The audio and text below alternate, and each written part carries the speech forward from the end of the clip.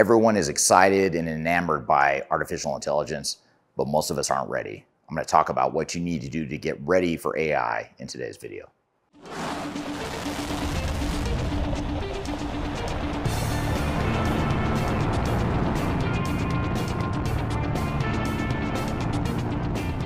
My name is Eric Kimberling. I'm the CEO of Third Stage Consulting. We're an independent consulting firm that helps clients through their digital transformation and AI journeys. And we're working with a lot of organizations right now that are super interested in AI. In fact, most of the world is interested in AI, and there's a lot of buzz and hype around it. But a lot of organizations haven't quite figured out what they need to do to get ready for AI. They think they're ready, but they're not. There's a lot of core foundational stuff that needs to happen before you and others in the industry are going to be able to effectively use AI.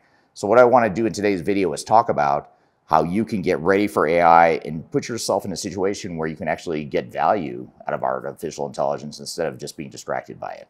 Now, if you'd like to learn more about how to be effective and successful in your AI initiative, I encourage you to read our Guide to AI Strategy and Implementation. It's a guide that we recently published to help organizations figure out how they can get ready for AI implementations, how they can define an AI strategy that makes sense for them, and how they can execute an AI implementation that makes the most sense for them. So you can read that for free on our website by scanning the QR code right here or go to the links below.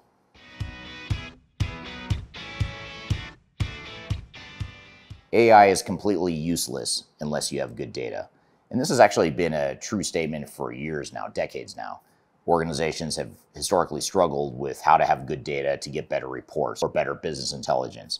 And organizations just haven't generally cracked the code on how to have clean data and have good data that will make their project successful. So one of the things that's really important with AI, even more important than BI or reporting, is to ensure that you have good data. With BI and reporting, there's always ways you can work around it. Even if it's not perfect, you can still go find and clean up data if you need to. You can go manually search for information you're looking for. It's not great, people don't like it, but you can still work around it. But with AI, if you've got faulty data, you're training an AI model in a way that's going to create problems and create delusions for the organization later on. What I mean by delusion and what the industry means by delusions is that you're getting information from your AI model that is inaccurate because the information you fed it is inaccurate and you're training it in a wrong way. So one of the most important things you need to do before you even think about investing in a new AI solution and rolling out to your organization is making sure that you clean up your data. And this goes for all kinds of data, your transactional data, your master data, and your financial data, your GL. You want to make sure that you've got all this data cleaned up to where it's organized, it's structured in a way that makes sense for your organization. Most organizations find that they're corrupting data unintentionally over time because you have humans touching that data. There's not very good guidelines in place for how to manage the data. There's not an ongoing cleansing of the data over time. And so what happens is you fast forward years or decades later, and the data is a complete mess. And if you take that same data, move it over to some new systems or even use your existing systems, and then try to invest in some AI technologies, it's going to draw from that faulty data, and it's not going to be helpful to you as a tool set. So you're just throwing money out the window at that point. So before you invest in AI and before you really go too far down the path, you really need to look at your data and make sure that your transactional data, your master data, your financial GL types of data, make sure that's all structured and clean in a way that's going to inform and educate and train the AI models in a way that makes sense for your organization.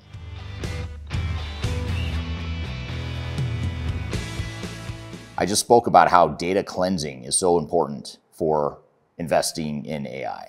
If you don't have clean data, your AI model is going to be broken.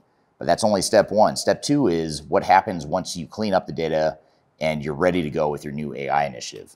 If you don't have data governance in place to ensure you don't just corrupt the data or that humans aren't corrupting the data longer term, you're just going to run into the same problem as if you had never cleaned up the data in the first place. So in other words, what we need to do is have data governance in place to where the human side of the equation is structured to where it's not causing the data to be compromised in a way that's going to lead to delusions and inaccurate analysis and information from your AI tool set that you might be investing in. And this is really more of an organizational issue and a process issue, more so than an actual data issue. What I mean by that is you need to define what the processes are in the structure and the roles and responsibilities and the ownership of different types of data. For example, if you allow everyone to change master data, for example, your vendor master data, if you're going to allow too many people to touch the vendor master, you're going to end up with duplicates, you're going to end up with unstructured data, you're going to end up with a lot of problems later on. And that's just one type of data, the vendor master. You've got other types of master data, you've got transactional data, and humans are constantly touching the system and the data. And if you don't have the right process and expectations in place, that data is going to be corrupt, which is going to lead to AI problems later on. So again, before you invest in AI, not only do you need to clean up your data, but you need to make sure you have that right governance in place from an organizational and operational perspective to ensure that you keep the data clean and that you have accurate data to feed the AI models and to get more value out of the AI tools longer term.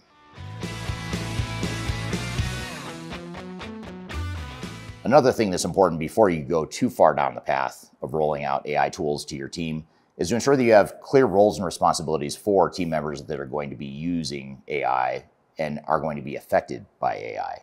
And this is different than what I talked about before as it relates to data governance. Data governance is very important. There's operational and process things that need to be defined within that realm, as I mentioned before. But here I'm talking about not data governance, but I'm talking about just your general operations. Anyone that might be using the AI tool set needs to be trained on what their new process looks like. What are their roles and responsibilities and expectations within this post-AI world that we're living in? If we just give people an AI tool set, it doesn't mean they're going to use it, and it doesn't mean they're going to accept it and adopt it and be excited about it.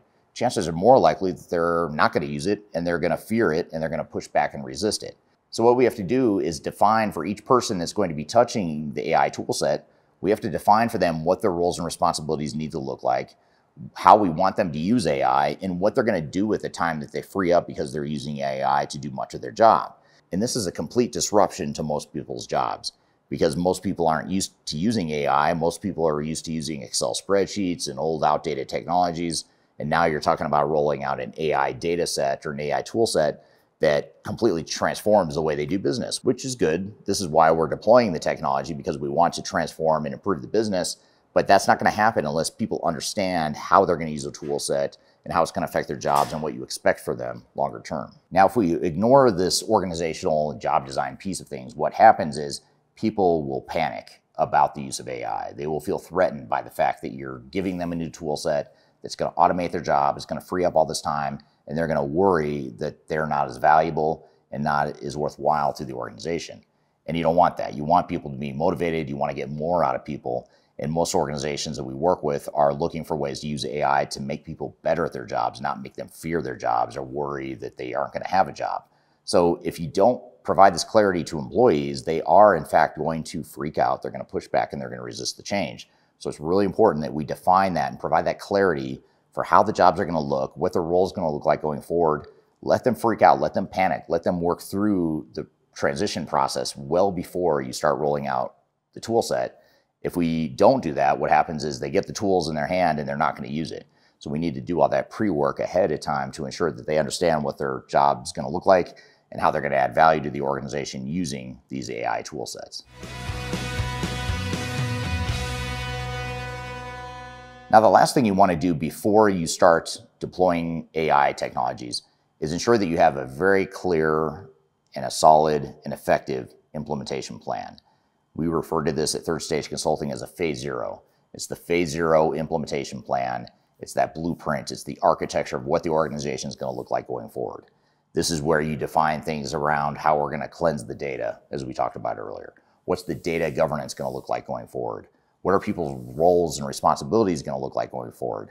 And there's other aspects that we want to include in this as well. Things like how are we going to integrate systems? How are we going to train people? How are we going to go through all the things we've talked about so far in this video? What's that timeline and strategy look like?